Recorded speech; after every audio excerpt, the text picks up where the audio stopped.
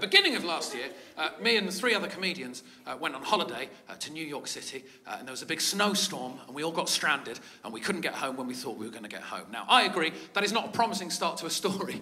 Essentially, what I'm saying to you there is that my holiday was extended because it became too magical. That's what happened.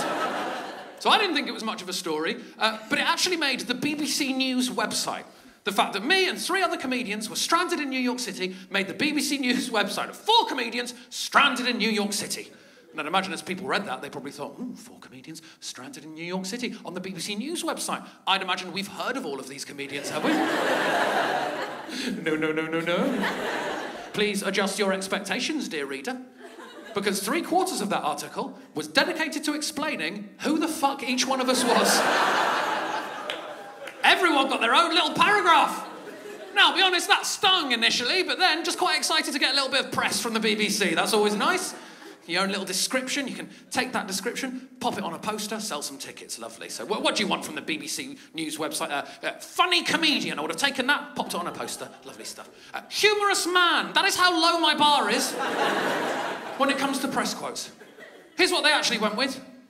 Diabetic comedian.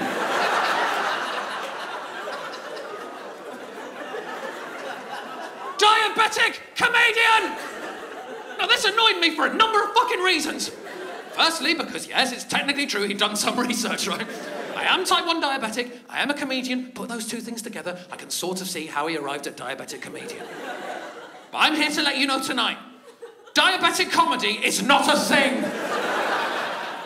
That is not a genre of humour that exists. Hope none of you read about me on the BBC News website, and that's why you've come to the show tonight. No, look, Cheryl, a diabetic comedian. I've never heard of such a thing. It sounds very groundbreaking, diabetic comedy, doesn't it? Well, your mother's diabetic, isn't she? Get her a ticket as well. I wonder what he's going to do. What is this diabetic comedy? Puzzling. Is he going to come out here, test his blood sugar level, and we can all guess what it is? Maybe he's going to do some high-octane Def Jam style humour, or as it's known in the world of diabetes, no jam for me, thank you very much humour.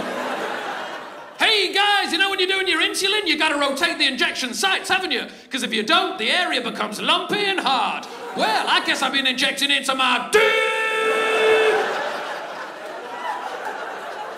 It's impossible to do diabetic comedy, mainly because people don't understand enough about diabetes for me to be able to do successful observational humour about it, right?